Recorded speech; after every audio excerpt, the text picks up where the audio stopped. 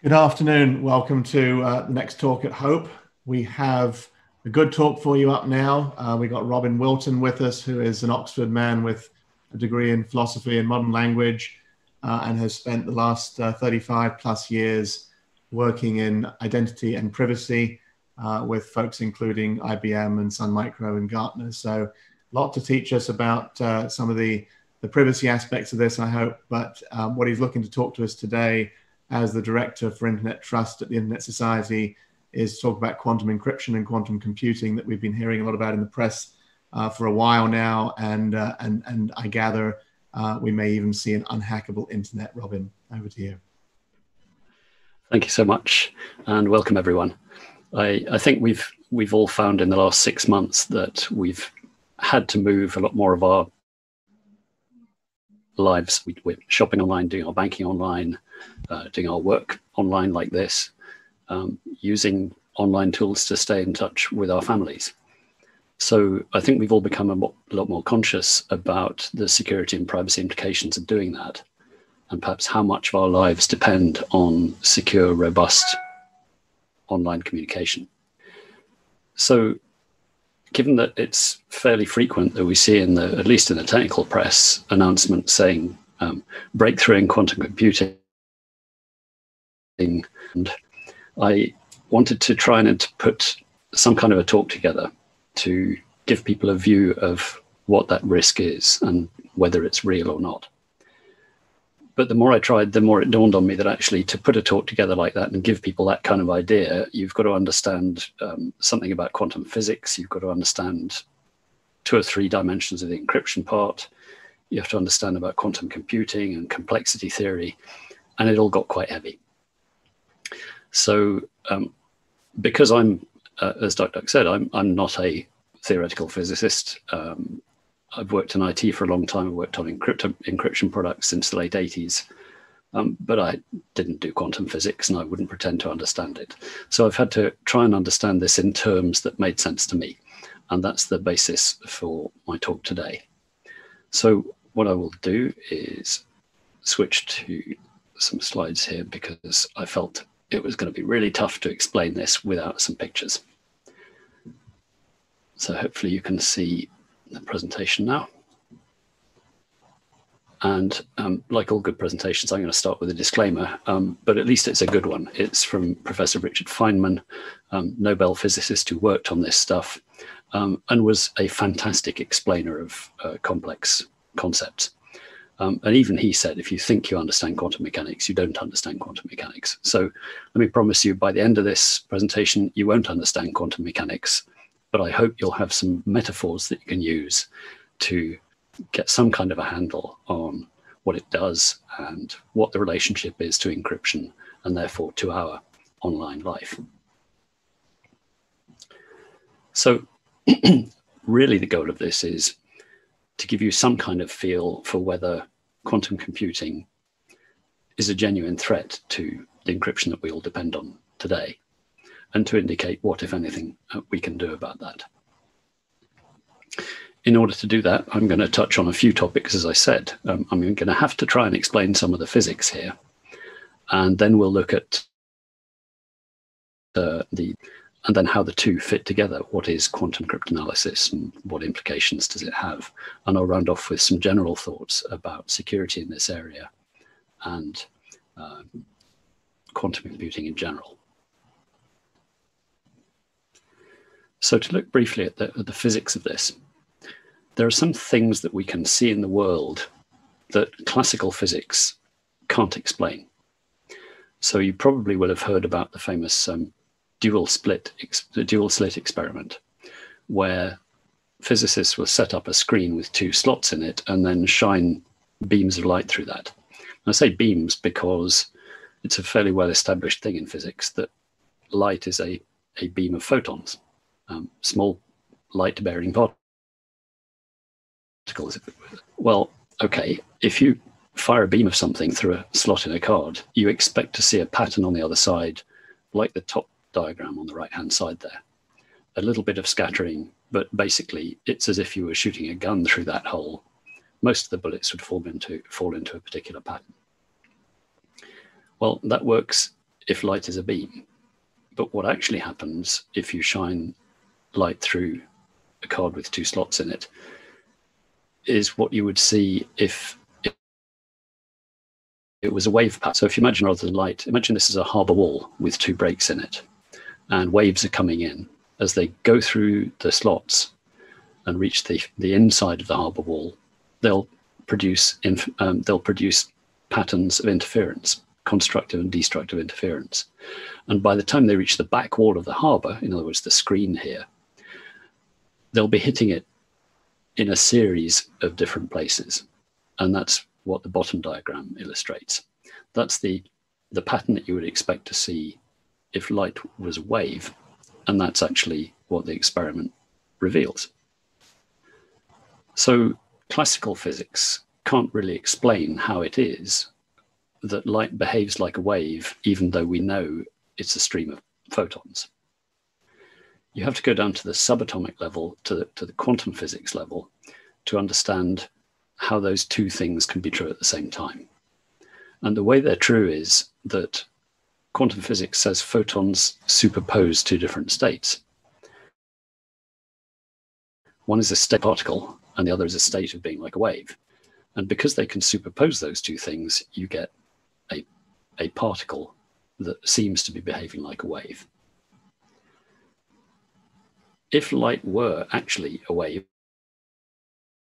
rather than a particle, and you looked at the back screen, what you'd expect to see is an oscillating point like that. But you don't, you just see one point. So there are good reasons to think that it's not a wave. But as I say, you need quantum physics to explain how that can be the case. If you want to look, I introduced this by saying classical physics can't explain some of the things we observe in the universe, and then gave an example that's really hard to observe. For some examples that are really easy and entertaining to observe, Professor Jim Al-Khalili's amazing program on quantum biology, and I've put a link in there to the YouTube clip for that. It gives fantastic examples, like, for example, how is it that a tadpole can metamorphose into a frog? The molecular bonds that hold the tadpole together and reforming them of a frog takes more energy than the frog has. And there's a fascinating explanation at the quantum level for that. So that dual explicitly designed to show that photons can superpose those two states. They can act like a wave and like a particle. It also shows that quantum physics is really probabilistic in nature. And this gives rise to some of the with the dual slit experiment and quantum measurement. Because if you think of the back screen in that experiment, it's showing you the interference pattern created by light as a wave after the event, after something has happened, after it has chosen to go through the slots in the screen. But if you look at the photon at any stage before that, something really strange happens. If you observe the photon before it gets to the screen, or just after it's gone, before it's hit the back screen, the pattern on the back screen changes. It becomes as if light is only a particle, not superposing two states anymore. And that's really strange, because it seems at that point as if the photon is predicting what you're going to do. And that's a spooky thing to think about. So one simple explanation for this is that before you observe them, the photons superpose two states, the wave and the particle state. But as soon as you observe them, those two states collapse, and you're just left with the photon as particle. And that's why you see just the beam pattern on the back screen of the experiment. So that's another principle, is that where you have multiple states superposed, they're in a kind of a fragile state. And just observing that state, getting information out about what state the particle is in, causes those states to collapse. And that's going to be an interesting point when we come on to the computing applications of this. So let's have a quick look at classical computing, which I hope is more familiar to most of the audience than quantum physics. And as we all pretty much know, classical digital computing is based on ones and zeros. It's based on bits that can store a value of 1 or 0. If you hook those bits together, you can do arithmetic, and you can also construct logic circuits, and with logic circuits, you can start to do computation. Those who haven't dived into binary logic, Boolean logic, don't worry.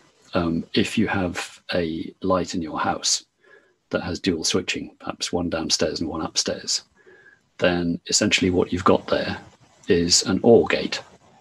In other words, if the light is on, flicking either switch will turn it off, and if the light's off, flicking either switch will turn it on. There's a diagram of that at the bottom of this page. You can also create AND gates, and a simple example of an AND gate is the nuclear launch button. If it takes 2 keys to be in the slot and turned at the same time before you can launch the missile, that's an AND gate. So both of those circuits have to be closed in order for the button to work.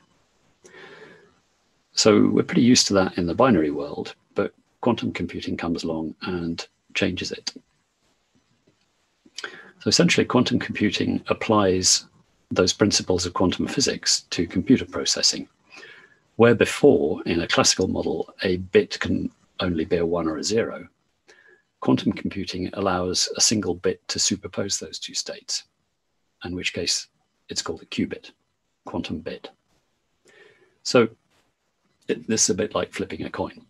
You know that it has to land in one of 3 states. It's kind of superposing all 3, or at least you can think of that as a set of probabilities that it will come down in one of 3 states. If you're wondering why I said 3 and not 2, there is always that tiny possibility that it will land on its edge. So there are three possible states there, one of which is much less likely than the others, but it's still a possibility. Now, we've probably all also heard about Schrodinger's cat in a box.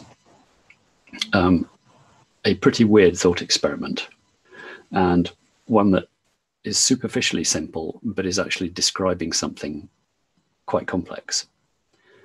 And it's really what Schrodinger was saying was about the state of the cat after a quantum event has happened, but before that quantum event's effects are observed.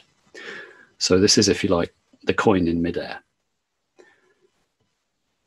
While it's in midair, you can assign probabilities to the likelihood of its end state being a 1, a 0, or an edge. And when Schrodinger described this about the cat, he used this really graphic expression, which I've put in here because I think it will help lodge it in our minds. And he said that the living and the dead cat are mixed or smeared out in equal parts. I mean, physically, that's what he meant was that the probable end states of the cat are indistinguishable. They are kind of smeared, they're merged together, and they don't become clear until the outcome of the quantum event is observed. So it's worth going back to, because I think we'll read it the first time and form some impression of what it means. And then it's a pretty good idea to go back and revisit it. So how does this apply to our computing examples? Well, let's imagine we've got a really simple computer, a really basic computer. It's got 12 bits of storage, and it's got an add function and a compare function. And we just want to do a simple binary sum. We want to know if you start with the number 0001, and you want to end up with the number 1000, what number do you have to add in order to get that result? So with binary bits, you'd have to run through the possible 8 values, represent the 4 bits, adding them to the first one and comparing with the last one until you found the correct value. If we had 4 qubits in the computer instead, each of those qubits could represent both a 1 and a 0 at the same time. all 8 possible values of the outcome simultaneously. So in theory, a quantum computer, by representing all the possible values of each bit at the same time, can calculate things much faster than a classical computer, having to go through them one at a time, step by step. So there's a snag, obviously, which is that the qubit can only superpose the states of 1 and 0 at the same time until you observe them, at which point they suddenly collapse into either a 1 or a 0. And the trick there is, how do you know when they collapse into the correct value? There's, again, a really good video for the spinning coins metaphor on YouTube. It's a great video up until the point where we encounter the problem I've just described. How do you get the correct answer from the collapsed states of all the observed qubits? The too long didn't read answer is, it's hard to understand, and it's hard to do, and it's hard to explain. The answer is based on hybrid systems where quantum computer manages these multiple states, produces probabilities of a range of answers, and a classical computer runs an algorithm that sorts through them to get to the result with the highest probability of being correct. So here, for an external reference, I'd recommend the Wikipedia article on Grover's algorithm, which is the algorithm for sorting through multiple values to identify the one with the highest probability of being correct. But if you haven't done pretty advanced mathematics, that's a pretty challenging article. The bottom line for Grover's algorithm is that if your classical computer has to try n possible values to be sure of finding the correct one, with Grover's algorithm, you only have to try the square root of n. So in the encryption domain, that's a significant reduction in the work it would take you to crack a symmetric algorithm. So the next section of this talk looks at why that's the case.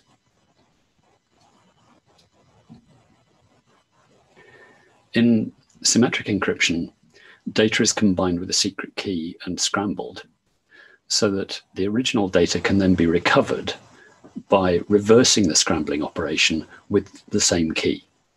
So if you've ever used a petty cash tin, you open it up with a key, put money, and then someone with a copy of the key can open it, take money out, and so on. Obviously, you've got the problem of how you share the key securely if you're using the cash tin to send someone a message. But we'll come on to the key distribution. A good symmetric algorithm is designed so that if you don't have the secret key, there's no more efficient way of recovering the clear text than by trying all the possible keys until you hit the right one. And that's referred to as an exhaustive attack or a brute force attack. Now, in most cases, you won't have to try all the keys. This is like looking through a whole field in order to find a needle.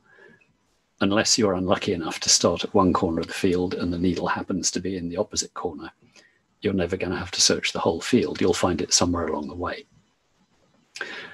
But the work factor is assumed to be, usually, the point at which it's more probable that you would have found the key than not. So usually roughly halfway through the key space. If that key space is big enough, the chances of finding the correct one just by picking at random are basically as close to zero as makes no difference. And if it's big enough, the task of finding the correct key systematically by checking each one in succession, one after another, is what's termed computationally infeasible. If you've ever tried to unlock your bike with a 3 or 4 ring combination lock that you forgot the number to, you'll have some idea of how frustrating and time consuming that process can be. But that's a brute force attack in cryptanalytic terms. With the bike, a real physical brute force attack would be to take an angle grinder or a pair of bolt cutters to the chain. So that's a different form. That's not very computational. For an external reference here, I'd recommend Bruce Schneier's book, Applied Cryptography. where he sets out in actual thermodynamic terms what it would take to exhaustively attack a 256-bit symmetric key. 256 bits is probably what your browser uses if you have an HTTPS session. And the thermodynamic limits on there are quite extreme, and I'll give some indication of that shortly. So when I mentioned work factor, I talked about key spaces. And key spaces, as I said, the number of possible keys that there are, one of which will unlock this. The way to find out how big that key space is for binary keys is you take 2 to the power of the length of the key. So if we had 4 bits like our really simple computer earlier, the key space for that would have been 2 to the power 4, 2 multiplied by itself 3 times, which gives us 16. So each time you add a bit to the length of the key, you double the key space. 2 to the power of 4 is 16, 2 to the power of 5 is 32, 2 to the power of 6 is 64, and so on. If you add 1 bit to the key length, you double the key space. If you double the key length, the key space is squared. Goes up to the power of 2. So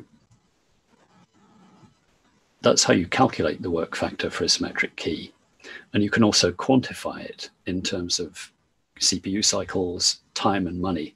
But ultimately, as I mentioned in reference to Schneier's book, in terms of matter and thermodynamics. And part of the thinking behind that you can see from the table on the right here. The interesting number, I think, on this one is 2 to the power of 92, which is some way short of our 256-bit AES key, or even 128-bit AES key. But 2 to the 92 is the mass of the Earth in grams. And let's not forget that all of the silicon out of which we make the chips that do these calculations comes from the ball that we're standing on.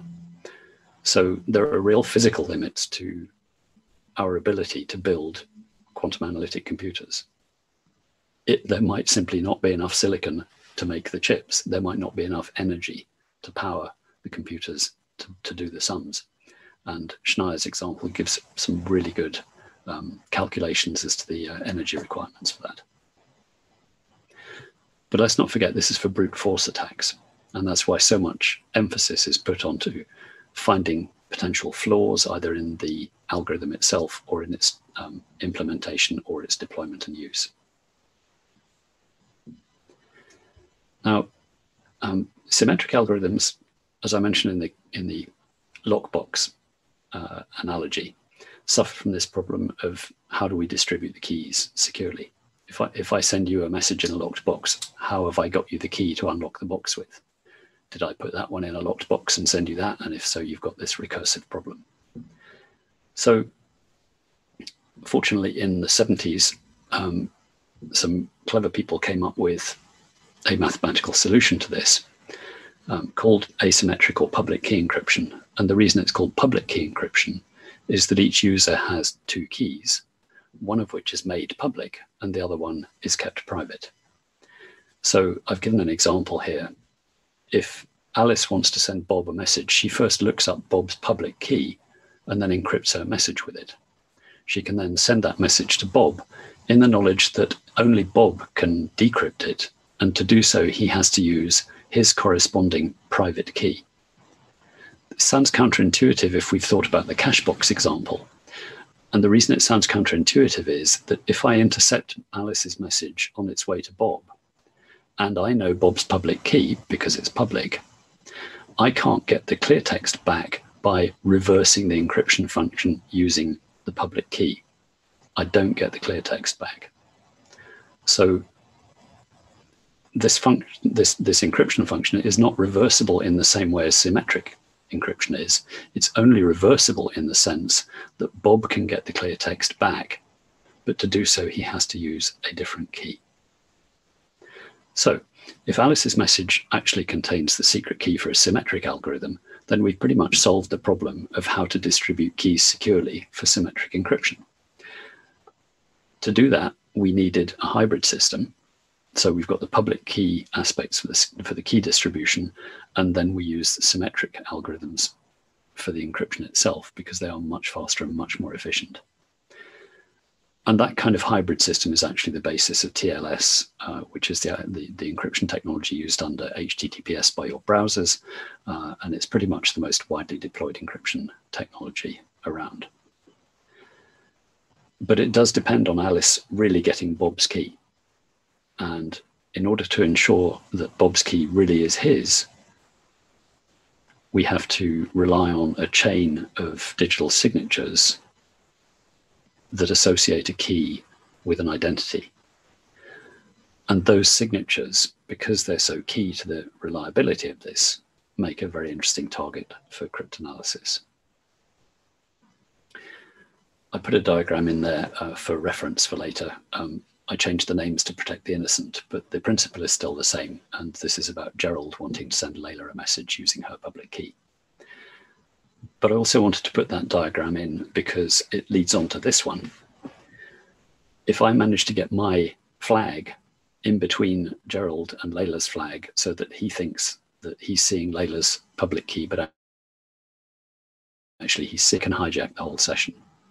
So this mechanism for making sure that the public key you get really belongs to the person you're trying to talk to is very important to this.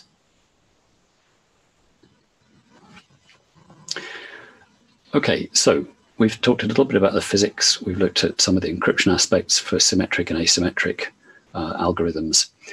Now let's have a look at what quantum computing has in terms of implications for those two types of encryption. Well, with the symmetric encryption, I mentioned Grover's algorithm, which has the effect of essentially halving the key length. It's as if instead of encrypting with a 128-bit key, you're only using 64 bits. Now, unfortunately, that doesn't only halve the key space, it reduces the key space to its square root, because remember, going the other direction, every bit we added to the key length doubled the key space.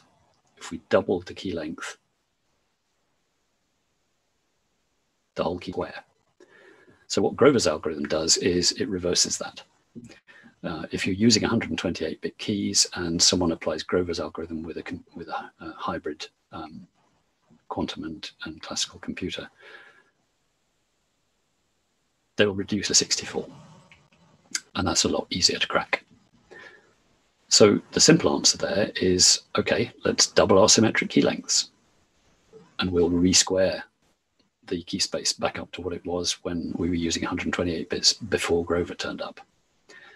And that's in fact the recommended mitigation for this risk, double the key length.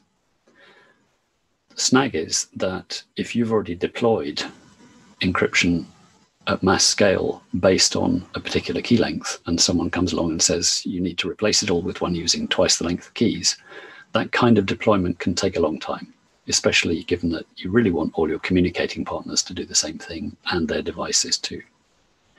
So while it's simple in principle, it can take a while for that kind of change to propagate through systems like this. So let's have a quick look at the implications for asymmetric or public key encryption. Here, the two most common algorithms in use are RSA, which is based on factoring large prime numbers, and elliptic curve cryptography, which is based on the difficulty of solving discrete log problems. I'm going to freely admit I know nothing about discrete logarithm problems. I can give you a nice example of the difficulty of factoring large prime numbers, which is this. If I give you two numbers, 1,303 and 1,307, and I tell you to multiply them, I'll bet you can do it with a pencil and a piece of paper.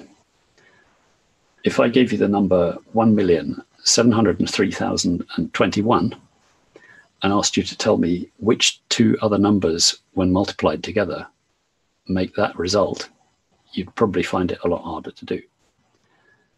So with this factorization problem, we have something which is really easy to do in one direction, multiplying two numbers, and really hard to do in the other direction. What makes it hard in this particular case is that the only two 4-digit numbers you can multiply, in fact, the only two numbers other than 1,703,021 and 1 that you can multiply to make that are the two I gave you first, 1303 and 1307. And those don't have any factors either. They are prime numbers. So that's a small, simple illustration of the fact that this can be really difficult in one direction and really easy in the other direction. Here, rather than Grover, we've got a guy called Shaw who turned up with an algorithm, and he said, I've got a way of fixing that so that it's much easier to solve those problems, both the factorization and the discrete log problems. It's harder to quantify. I can't tell you this reduces the key space to its square root, but what I can say is that it reduces loss of problem to one of what's called polynomial time. Most of the maths that your computer does for you when it's calculating stuff is done in polynomial time. It might be difficult from a mathematical point of view as far as we humans are concerned, but they are solvable problems. So it's taken it from a class of problems formally categorized by mathematicians as this is really hard, even for a computer, down to one that is classified as computers can fix this. I've put a couple of references in there because going into complexity theory and P and NP style problems is way outside the scope of this talk. So let me round up with first about feasibility and then some other things about quantum computing. So on feasibility, the chart on the top right here shows the number of qubits that manufacturers have managed to assemble and get them to work over the last 20 years or so. And it's a pretty standard looking computer style graph. It shoots up in what apparently is an exponential rate. And by next Tuesday, we should have 200 qubits, no problem. But actually, it's quite tricky to get qubits to hang around. They tend to decay over time, especially at room temperature, and they're very easily disturbed by other stuff, including other qubits that you're trying to get them to work with. So in the bottom left, there's a table illustrating some of the problem there. You can have 1 qubit for 39 minutes at room temperature in 2013, but 1 qubit is not going to crack an algorithm for you. You can have 50 qubits at once 3 years ago, but only for 90 microseconds. So this is still a tough engineering problem. It's a tough problem in computer manufacturing. And there's another factor here, which is that the number of qubits that you need to mount an exhaustive attack on an algorithm varies depending on what kind of algorithm it is. With a symmetric algorithm, it's enough to have an array of qubits the length of your key, and then, as we discussed, you can riffle through all of the potential values of that key at once. But when you look at the prime numbers and the discrete logs problems, for RSA, you have to allow a couple of qubits per bit of key. And for elliptic curve, it's as many as 9 qubits per bit of key length. Now, again, there are other factors there. Keys for RSA can be 2,000 or 3,000 bits in length. Keys for elliptic curve tend to be around 300 to 500 bits in length. So the numbers that you end up with may not strictly be smaller for RSA than for elliptic curve, but they are substantial. You need thousands of qubits all to be collaborating in order for those attacks to be viable. So quantum computing technology has been moving on. There have been breakthroughs now and again. And that has meant people have taken far more seriously the mathematical research into algorithms that would be safe against quantum computing. For more detail on that, I recommend the NIST paper, US National Institute of Standards and Technology, which ran a competition to identify candidate algorithms that were probably going to be quantum resistant. Just earlier this week, they announced the set of candidates from that set of algorithms that get through to the next round of the standardization process. And they've got a home page and a number of papers, if you follow the links in the presentation there. Now, as Bruce Schneier said the other day, this is the way round that we like to see this. We like to see this happening where the encryption technology is advancing faster than the cracking technology. But in order for that to be any use to you, you have to be on the latest algorithm that's quantum secure. So a quick look just in passing at the fact that quantum computing is not only used for cryptanalysis, there are other applications of it. I think that a lot of commercial companies looking at quantum computing will probably go for one of those other applications on the basis that they're more likely to be able to sell the resulting product. That might be in sensor technology, navigation to replace GPS, extremely accurate portable time sources, better than atomic clocks by orders of magnitude. And these quantum computers specifically for cryptanalysis will remain a very niche market. Probably large criminal organizations and national governments only. So whether that's important to you will depend on what your risk and threat analysis are for the data that you have under your control. So as individual users, there's probably not a lot we can do to defend ourselves and our encryption products against the advancing threat of quantum computing. But governments and other organizations should keep an eye on this because things can change quickly. They should track the progress towards post-quantum computing, and they should factor that into their risk analysis. If they suddenly had to re-encrypt the national security archives for the last 40 years, that would be a substantial task. So that's something that needs to be factored in. And organizations in general and product vendors should do what they can to maximize the agility with which you can switch if the first one is compromised or superseded. And for example, there are some hybrid signature systems now where you actually sign using a current algorithm for compatibility and a post-quantum algorithm for future assurance. So that's pretty much all I had prepared to say on this. I know we've covered a huge amount of ground, so I'm happy to take any questions, unless there are theoretical physics students in the room, in which case you're probably on your own. And I have a feeling that with us all being remote, it's going to be hard to filter out those nasty theoretical physicists. But thank you very much for such a helpful and informative talk, Robin. And of course, thank you for protecting Alice's and Bob's privacy. The questions so far, we have a bunch of folks that were asking about your slides, and I imagine you're planning on publishing those slides. Is that right? Yeah, absolutely. Yes, I'll email a copy of those to you.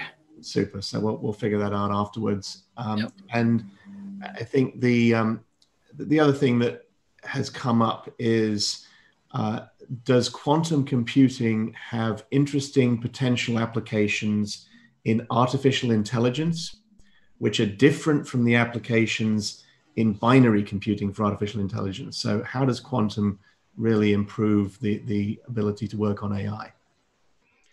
Yeah, that's interesting. I'm going to be honest and say I haven't heard of that application yet. In January this year, shortly before the shutters came down, I managed to get to the United Kingdom's quantum research program in general. And I have to say, I don't recall AI having been on the list. Like I say, the applications that they did talk about were things like quantum metrology, which was the basis for things like quantum sensors, gravity sensors, secure timekeeping, and so on. Does it have applications in AI? Well, I guess if you're thinking of a machine learning, that's currently thought of these days usually as a serial process of stepping through a mesh of decision points. Maybe if you arrange those as quantum gates, different AI output, or you get it much quicker. But I'm speculating there. Fair enough. Sorry, go ahead. Go ahead, Robin. Sorry, I was just going to say I see one question in the chat, is a qubit like a rainbow table? Yes, it kind of is, with the difference that the rainbow table is like the output of the result. The rainbow table is the collapsed result of the qubit. The qubit is the rainbow table, while all of the bits are all of the colors at the same time. So yes, it's not a bad analogy. The trick, of course, with the qubit is, as I said, to identify the result out of all of the potential ones that is the one that you want. Absolutely, and that speaks, of course, much more closely to the quantum decryption examples that you were speaking to. What is your sense from the investigation that you've done and the folks you've talked to around when quantum decryption becomes viable for the average, hostile intelligence service, and does anything in what you've looked at change our view of how we achieve forward secrecy? To take the last one first, if I may, to change my view of how we achieve forward secrecy, no, because the principle there remains the same, even if the key lengths change. That you want maximum key separation between each message that you send, so that intercepting one message and its key does not give any information, doesn't leak any data about other messages and other keys. So I don't think that does change in principle. What was the first bit again? Just as to when quantum decryption becomes more viable and what you see as being the roadmap and the timeline here. Okay, well, the roadmap is pretty hard to foresee, because those hockey stick graphs can be unpredictable, but they seem to be going up at pretty much the same rate. So, the number of qubits you need to decrypt a current algorithm is going up as a hockey stick at the same time as the number of viable qubits is going up. So I think there's an arms race going on there. Of course, if someone in a locked basement somewhere has made a terrific breakthrough on this in some research institute, they're not going to tell us. Indeed. And that plays nicely, I think, into one of the next questions we received, which was asking you to opine on which particular algorithms are quantum resistant. So, of course, I think you've already explained that it may make it simpler to break things, but are you seeing that there is going to be a different class of ways in which these algorithms can be attacked? And what does that mean towards what algorithms are going to be more or less resistant to quantum decryption? Yeah, that's interesting. So RSA and ECC are reckoned to be, theoretically they know that if you can line up enough qubits, those are vulnerable. So that's really that's not a theoretical issue anymore. That's just a practical and engineering issue. It's quite interesting that the kinds of algorithms that are resistant, if you looked at this 2 years ago, you would have found mention of maybe 2 or 3. And then, as I say, there was a request for competition entries, essentially. And the number of possible types of algorithms suddenly shot up to about 6 types. 2 that I could mention, there's one that's called a lattice problem, which is where you have a lattice of points and you skew it a little bit, and then you jump from one point to another point, to another point, to another point. But you don't tell anyone the intermediate points. You only tell them the first and last point. And that gives you the basis for agreeing a public and private key pair with someone else. Because an attacker's here to here. They don't know how you got there. And because there are infinitely many paths from here to here through the lattice, not infinitely, but a large number, an inconveniently large number, that makes it really hard to attack.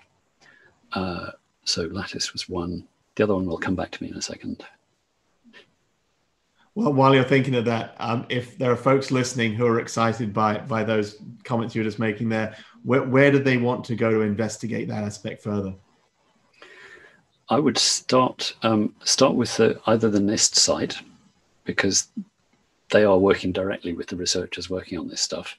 Or actually, there are any number of Wikipedia pages which are pretty much interlinked. If you look up things like lattice and macaleese was the other one, oil and vinegar, there are some strange concepts, but then the people who think these things up think in strange ways. So yeah, if you look up lattice-based encryption on Wikipedia, you'll find a great starting point. So I'm going to read out a couple of the other questions we've had come in. We have one that says, if you lower the room temperature to 0 Kelvin or close to that temperature, can we increase the time that qubits can exist longer? So now we're getting into implementational details. I don't know if that's something you're able to address. It's not really, but if you have a look at the websites for, say, Amazon and IBM, I know both of them have been quite loud about the number of qubits they've been able to ramp up, and you can probably get some idea just by looking at their PR hardware photos with all the tubes going in and out and the blue backlighting and all that kind of stuff. I think low temperature does help, yes, but it doesn't help with things like interference from other things around the qubits. Thank you. Well, one of the other questions we had come in, that actually, talking of the large tech vendors that are working on this problem, was referring to the work that Google did, where they claimed that they had solved a problem in 200 seconds that would normally take traditional computers 100,000 years or 10,000 years, either way, a large number. And how can we verify that? And so I guess, without understanding what that particular problem was they were trying to solve, that's a hard question for you to answer. But I think maybe a question coming off of that is, what kind of problems are going to be the best ways of demonstrating the capability of quantum computers? Yeah, yes, the Google story rings a bell now that you mention it. And if I remember correctly, they didn't so much solve the problem as prove that it was soluble. So I think it was it was more of a meta problem than actually cracking something. But the other point was, they did it with a quantum system that was designed to solve that problem. It was designed to say, I think it was randomness, if I remember correctly. Is this stream of data random or not? And the answer it came back with was to say, I can deterministically tell whether this stream of data is random or not. So the point there is that the more specific a function you design these quantum computers for, the less useful they are for anything else. So you can optimize it for that, but you can't then take that machine and apply it to lattice cryptography or quantum annealing, which is another area of substantial research and breakthrough. All right, super. Well, thank you again, Robin. And we'll be touching base right afterwards to talk about the slide deck and getting that published. And for those folks who are watching the stream and debating going and making coffee or tea or whatever your favorite beverage is, we have Cory Doctorow up in 10 minutes. So you probably want to stay and listen to the keynote. All right. Thanks, everyone. Fantastic. Thanks very much. Bye-bye now.